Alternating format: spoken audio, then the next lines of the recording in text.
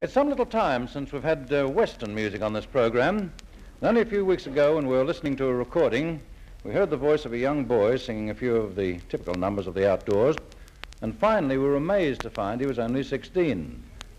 I know you good people listening in your homes tonight won't be able to see him, but I guarantee there'll be a gasp from our audience in the theatre here when I introduce him. 16-year-old yodeling boy, Frank Ifield.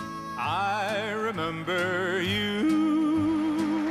You're the one who made my dreams come true a few kisses ago.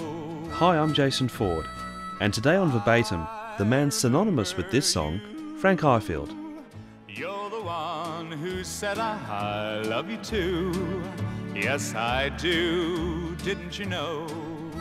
I Remember You cracked the jackpot for Frank in 1962, earning him millions of fans around the world, most notably the late Queen Mother, who declared him her favourite performer. Frank's 50-year career can be summed up by the chorus of one of his songs.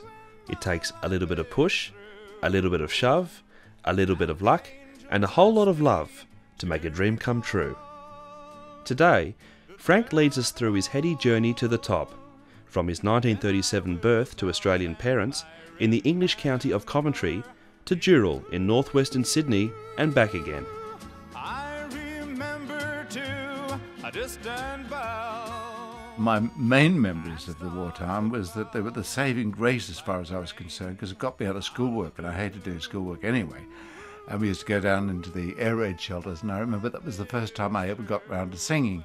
And I think I was elected to be the singing leader purely and simply because I had a strong voice. That was as simple as that. But I felt that standing up in front and getting all the kids to sing gave me a sense of power, and I rather liked that. So that was my beginning, I guess. Tell them I remember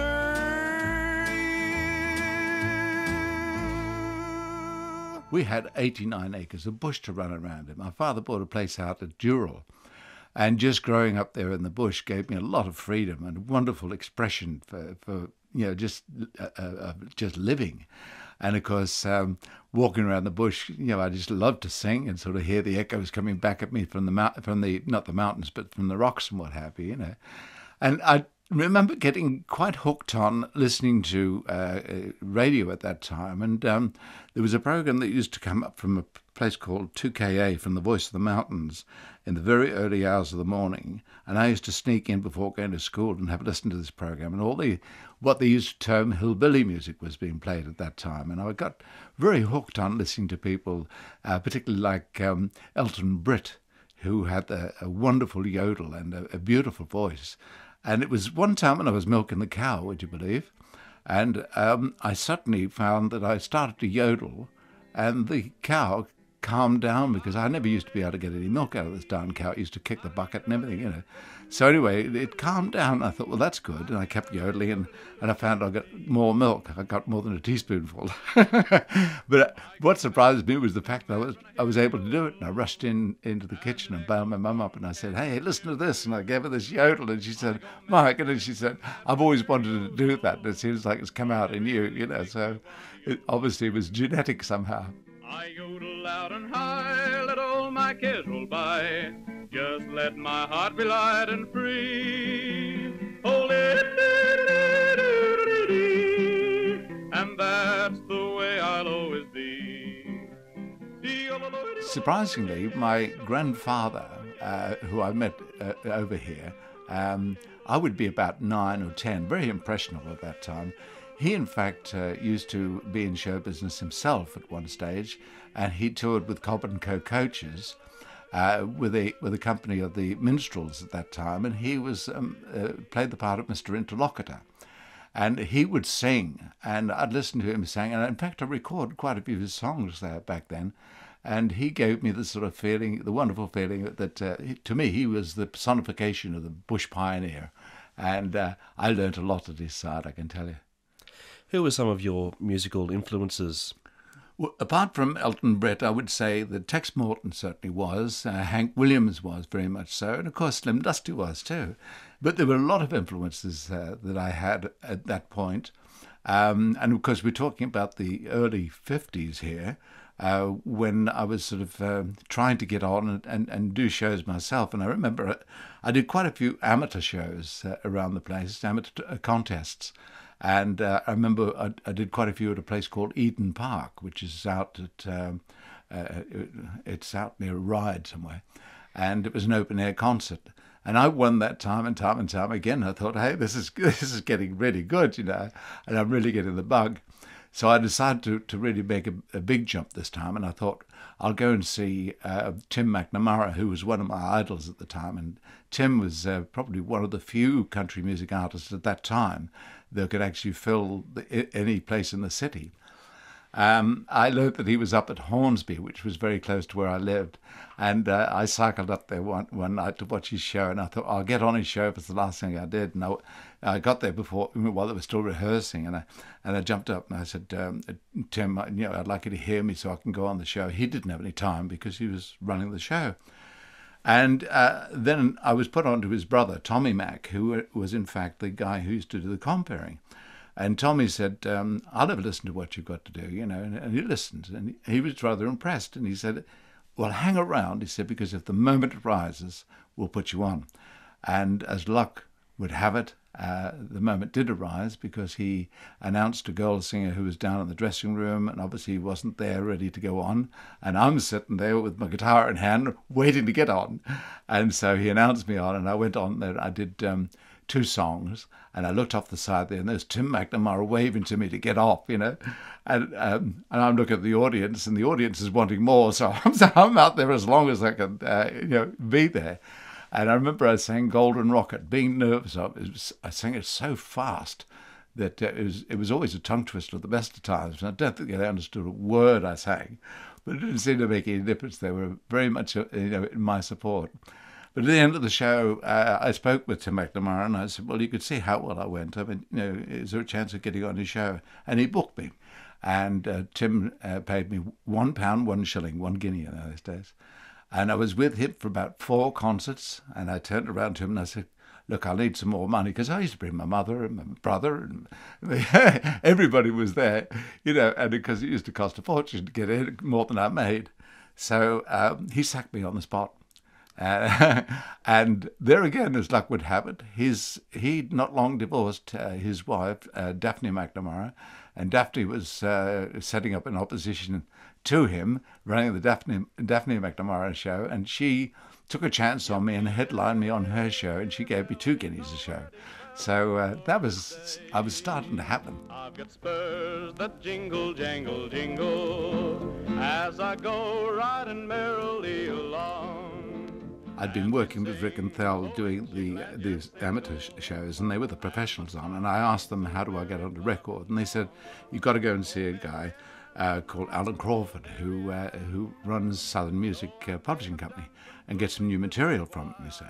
So I decided that I was going to play hooky. I went there to see him, and I bowled in unannounced, and I said to the girl behind the counter there, I said, look, I'm here to see Alan, and that Rick and Thel had sent me to see him apropos getting some new music. And he overheard the conversation, came out, and he said, who are you? And I said, my name's Frank Ifield, sir. And I said, Rick and Thel had recommended you. And he said, look, I can't just sign anybody in just coming off the street. I don't know who you are or anything about you, see, and you've got to be doing something like recording.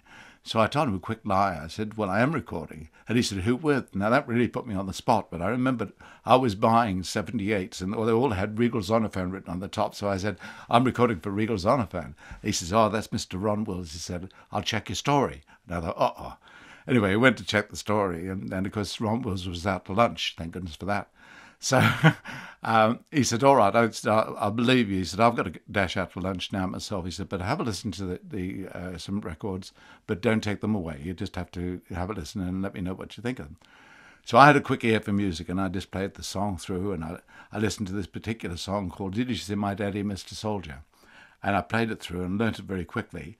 Then I got on the train and dashed down to EMI to catch Ron Wills before he came back from lunch. And I bailed him up the minute he arrived, and I said, oh, Mr. Wills, I've been sent here by Alan Crawford to let you hear a song that he's just given me with a view to recording.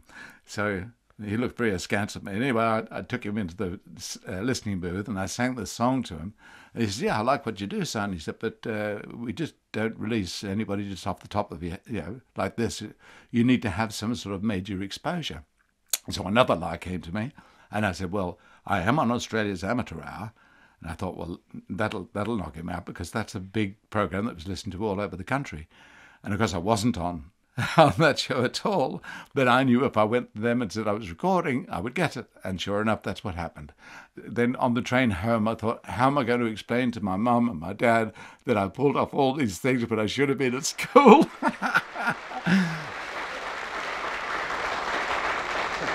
Well, Frank, at the age of 16, you haven't had a great deal of time to make a presence felt in the entertainment world, but you've certainly put a big dent in it already.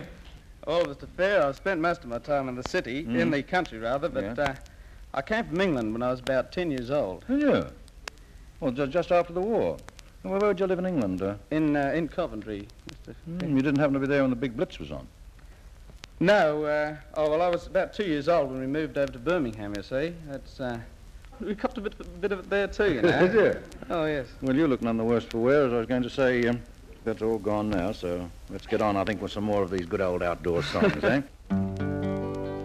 Going through the Sunset Valley with the snow-capped peaks above, yodeling a song, swinging right along, land of dreams I love. I was doing really all the major radio stations throughout Sydney at that stage. I was on them all, and I had my own programs on them all. And because then the record was issued and things started to happen for me, and I got several records out, and I was getting plays all over the country and getting known. But what had put a stop to that, of course, was the National Service. I was called in for that, and I thought, oh, that's my career down the drain, because it doesn't take long for somebody else to slip in your position. But when I came out of the National Service, luck was on my side again, because they'd just opened television, and I was given the first television broadcast from TCN Channel 9, and I had the first musical broadcast from there called Campfire Favourites, and that shot me back up there again. And that's sort of, I was still doing all my radio programs and everything else, and doing shows around all over the country, so that was really, I guess, my biggest break. And this was around about 1957, I think, at this stage. And then I got my first hit ever. Most people, a lot of people all over the world wouldn't remember this one, but I had my first hit in the early days of the charts from TUE at that time. I had a song called True, and that sort of clinched it for me. I turn to you with my every care, knowing you'll be there to endure and share. I'll never leave your arms and the warmth they bring. You're my everything. You're listening to Verbatim on ABC Radio National, and I'm Jason Ford. Well, it's now 1957, and while Frank Ifield is starting to make it here in Australia, England is where he really wants to be. I wanted to get to Britain before I turned 21. Now, don't ask me why, but that was what I planned in my head that I was going to do. And so, really, that dream was materialising even back then. I met up with a guy called Peter Gormley, who wanted to manage me. And as strange as it may seem, one of his qualifications was that I must be prepared to go to England. And since I wanted to go there anyhow, I thought, well, this seems too good to be true. It's all locking into place. In fact, I wanted to work somewhere else other than Australia, where they hadn't heard of me. And I couldn't believe it, because suddenly there was a booking came in for me to work in New Zealand. Covering a gamut of material, from singing popular music to classical music and jazz and country and the lot. And I thought, well, that's a wonderful experience. And so I went over there for that, what they called the Festival of the Pines. And it was a great learning experience for me. So by the time I got back here to Australia, it wasn't going to be too long before I went to Britain. And I'm waiting for Peter to let me know. And I've done probably about 4 or 5 farewell concerts on television. And it was getting to the embarrassing stage. I thought, well, if I don't make a move now, they'll think that I'm not going, you see, and it's all a con. So I rang Peter up and I said, I'm coming. And he said, oh, you can't come now. I said, yes, I am, I'm coming. And the reason that I did, I thought it was a very opportune moment for me to go over there on the inaugural Comet flight, which, of course, my father organised for me because his fuel pumps that he invented all those years before were fitted to that particular aeroplane. And so I went on that flight, and I landed in London on the 5th of November, which, of course, is Guy Fawkes Night. And I'd forgotten all about this, but I thought this is a welcome for me. I could see all these rockets going up all over the place. I thought, hey, I've made it. And I went off in my sort of stupor at that stage. You know what it's like after a long flight? I'm sure you do. And it wasn't long after that. It was only just a matter of perhaps a few weeks that I got Ted Ray's show on television called Raise a Laugh. And I starred on that, and that gave me some television exposure. And from that, people began to recognise me in the streets because, it was a popular BBC programme. And in fact, I got onto the BBC, would you believe, without an audition, which was unheard of in those days. And that developed from there. And I was getting a lot of television, particularly with the BBC at that time. And then, of course, the fact remained that I needed a hit. And, of course, I wasn't even recording at that stage. And then I met up with Norrie Paramore. And Norrie had been well aware of the material that I'd done here in Australia, and he was very impressed with it. He just didn't quite know how to put me into a bag, as it were, and to bring the best out of me. And we tried all kinds of things, and we came up with the first song was Lucky Devil, which made the bottom half of the charts. On the level, I'm a lucky devil to find a little angel like you, a sweet little angel like you. Now maybe I've got no pitch for It was very difficult when I first got over to Britain to find people who could play country music. I couldn't find the right sort of fiddle player or the banjo player because if you asked for a banjo player, you wouldn't get a banjo picker. You'd get one of these sort of people that tried jazz banjo, or a fiddle player would be a violinist. I just couldn't get the sound that I was after. But it was probably just as well because Norrie Paramore was giving me a kind of lush sound behind me, which made my records very different from what I would have done. And in fact, when I was accepted over in the States, one of the things I think they accepted it for was that it was a different sound. It wasn't the sound that they were used to. It wasn't the musicians they were used to. It was different. It had some sort of exotic flavour to it.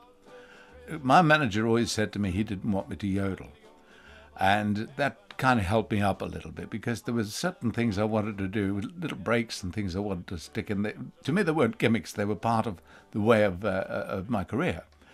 And what happened was I ended up at Chester Royalty. It was the first time I'd topped the bill in Britain on my own accord. It was only a small theatre, but it was it was cocking a snoot at all the big ones, So they stuck me on this bill. I remember the band being pretty awful. So I said, okay, play me on and I'll get up there and I'll do most of the show with just my guitar.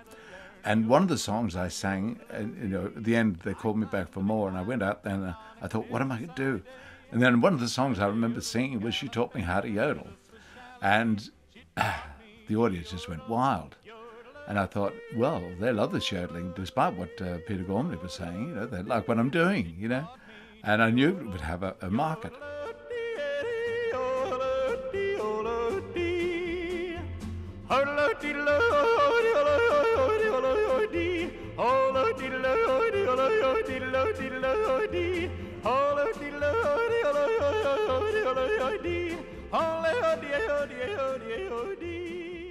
As luck would happen, it was not that long later on that I Remember You happened, and when I got to working at the Liverpool Empire, and I sang that. She taught me to yodel because the audience just demanded it. They'd all come over from Chester to hear me do it. So it's amazing how those things got around. And I think it was because of the success of that song that they recognised something different in me. That it was obviously poised, ready for I Remember You when it happened, because I think that's what sort of kicked it off for me.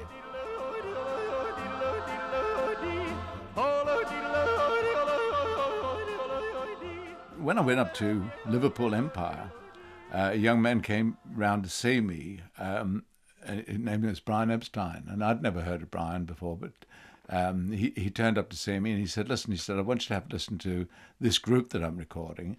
And I was in my dressing room at the time, and I had plenty of time before I went on, and so I said, okay. And they played the record of Love Me Do, and I said, I like that. It's good. It's got all the sort of things in that I like. It's got the harmonica, and it's got the ooh, and all that sort of business, which was near to what I was doing with the yodeling. Very, very similar sort of country music type atmosphere behind it. And I thought, yes, they're going to be good. And he said, well, the reason I'm asking you, he said, because the Beatles are not known outside of Liverpool, and I'd like to put them on your touring show. And I said, I see no reason why you shouldn't, except that the show is already booked. So I got him to ring Arthur Howes, who was the guy who put the show on, and to make sure that they could get on. And I gave them a good word, and that's what happened. They put them on at Peterborough. And he said, I'll put them on at Peterborough. They've got to do 2 shows. I'm not going to pay them a cent, though. But I want to see how they go. And it wasn't very good, really, because the audience didn't like them. I like what they did, I've got to be honest with you. I thought they were very good, but I don't think the audience were ready for them. But it didn't take long before they were. And like the Beatles, Frank desperately wanted that one big hit, but time was running out. And we'd come to just about the end of the contract, and we still hadn't had that biggie that I was looking for. I was doing lots of television, lots of radio shows and things like that, and I was looking for a particular song. And I remember a song from back here in Australia called I Remember You, which was a jazz standard. And I'd been fiddling with this song for ages, trying to get it into the style that I wanted it. And it just happened that I found the right style for it. And to me, it was a country style, and I changed a few of the chords, and I stuck a yodel in it and things.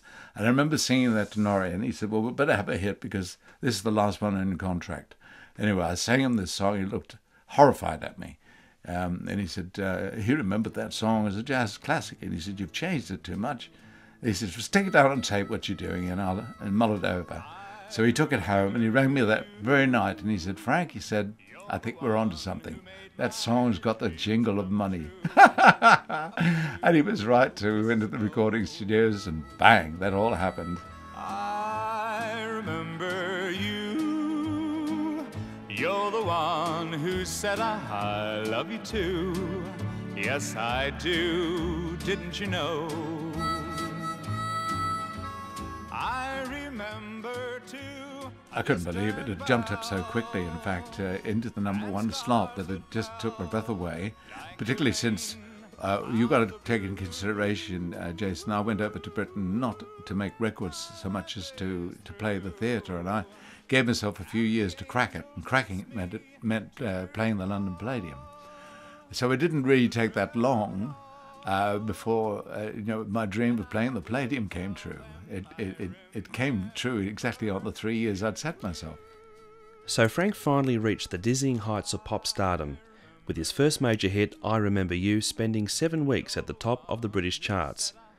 2 more #1 hits followed, Lovesick Blues and Wayward Wind, making Frank Ifield the first ever artist to have 3 consecutive #1 hits in Britain. And the hits continued to roll. But in the early 1990s, Frank reached the lowest point of his life. Complications after a bout of pneumonia ended his singing career. He's now happily managing and promoting country artists. My life is through, and the angels ask me to recall the thrill of it all. Verbatim Today was produced by myself, Jason Ford, with assistance from Kirsty Melville. Technical production was by Judy Rapley. Thanks also to Jamie Kelly and Paul Hazel.